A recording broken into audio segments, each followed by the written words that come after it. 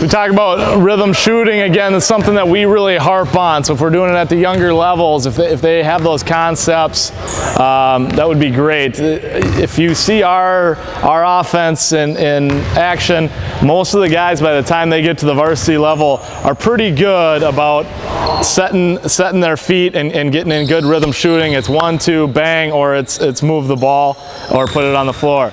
The other part then, the other progression is doing that off the dribble and getting your feet set. It's actually, for most kids, this is going to be easier, because if you look at your youth players, when they catch, they're not catching with their feet ready to shoot. They usually do what? They put it on the floor and get their feet set.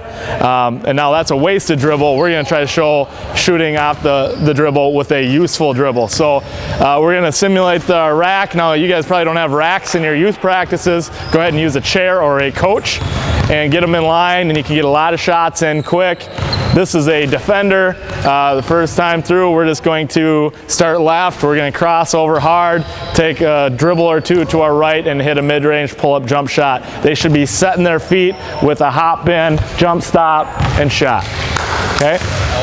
Right into B. Yep, right into B and shooter's line. Go.